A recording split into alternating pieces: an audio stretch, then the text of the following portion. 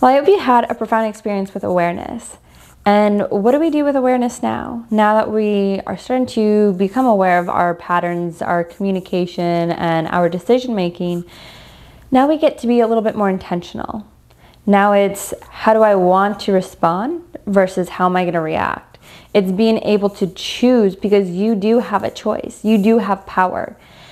Once you gain awareness and realize that it doesn't have to be this way, then you can start to think, well, what is it that I do want? How do I want to respond? How do I want to change this habit? What do I want to change this habit with? And so in the passage I wrote, which I please highly recommend you reading it, because this talks about the intentions within our body and how our body moves as a unit. And it will help guide you through these flows a little bit better. I want to talk about intentions with our mind and being intentional with our communication and how we express ourselves. So let's talk about the subconscious and conscious mind. So our conscious mind is the awareness, the goal setter. It's the captain of the cruise ship. It's, I want this and I claim that.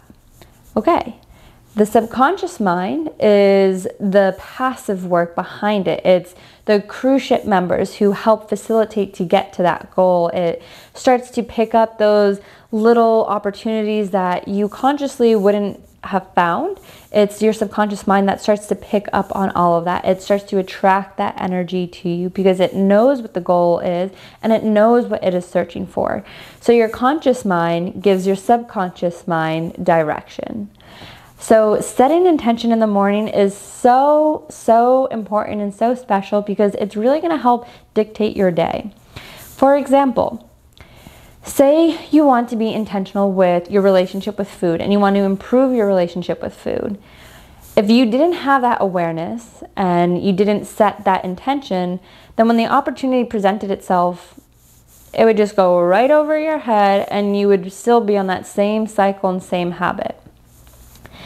Being intentional is being able to decide, okay, if this presents itself, how do I want to respond? And so if you set the intentions that I want to have a better relationship with food, then opportunities might come up where you might be presented something that is not aligned with that intention that you set. And so because you set that intention subconsciously, it'll be more easier to be aware of, that's not aligned with me. That's not a good relationship with food.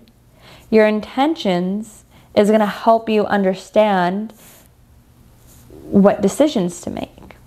Your intentions are so important because it's going to help guide that it's going to help attract that opportunity to you.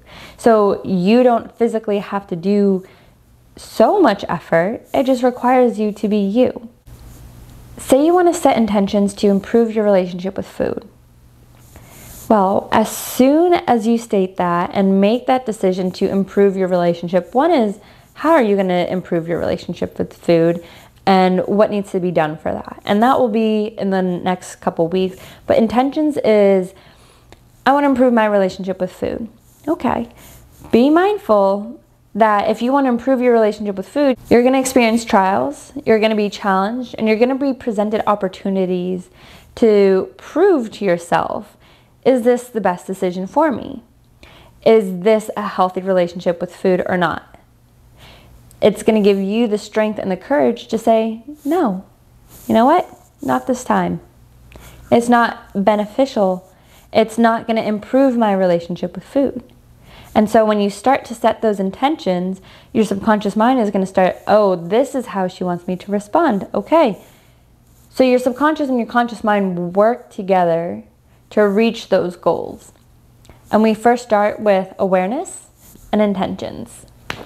So I hope this helped. If you have any questions whatsoever, please feel free to reach out. I'm so happy to explain anything else that might be not as clear as daylight. So reach out, ask for support, and start to set those intentions, and you'll notice a huge change in your life.